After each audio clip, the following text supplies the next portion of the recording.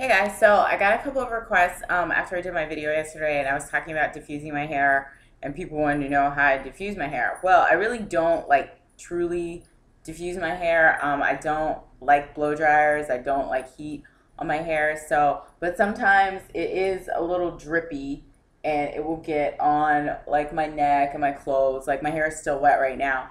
So I just thought I'd show you what I do, and I was gonna wait until I got a new diffuser. This is my dryer. I have a Chi Rocket. Um, and this diffuser is like old and crusty, but I don't even know if I'm gonna get a new diffuser. I was like, maybe I should get a new diffuser yesterday, and then I was kind of like, I don't really want one because I really don't even like diffusing my hair, and I feel like if I buy like another diffuser or another dryer, I'm going to feel like I need to use it, and I don't really want to use it. So, anyways, um, yeah, so my hair is still pretty wet. So I'll just show you what I do, but it's gonna take like 5 minutes. I don't even diffuse my hair for like more than 5 minutes. So, but here. I usually do it on high too because it dries my hair faster and I'm not actually, I don't actually touch my hair with the diffuser. So it's not like on it. Okay, so what I do, um, is just move my head around and diffuse it in different sections, like right here, because the ends are usually the parts that are the most drippy.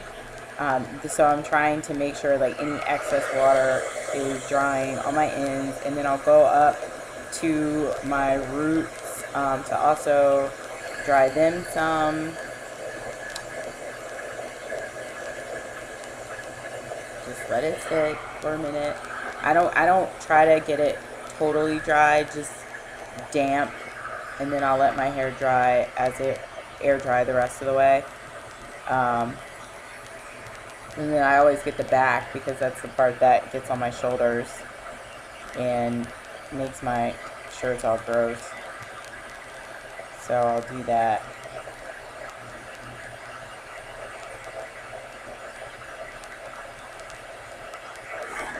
Then I flip my head over to get more of the roots on the side, because obviously if I just blow dried it on the ends, the roots aren't going to get dry at all. So I'll just flip over for a minute and blow dry there.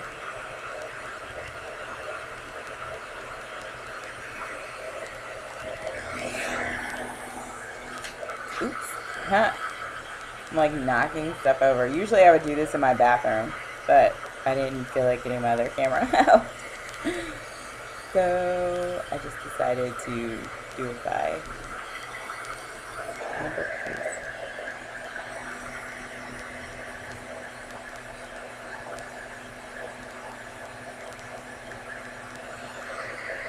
I think there's like a little bit of white in my hair today. I had like a lot of conditioner in my hair before I used my gel because I didn't rinse it all out, but it'll go away when it dries. So I didn't even rinse it out or redo my hair. I was like, whatever.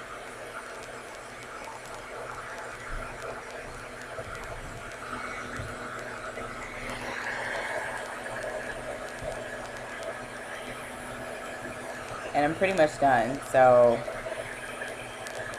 that's pretty much all. It's not very exciting, sorry.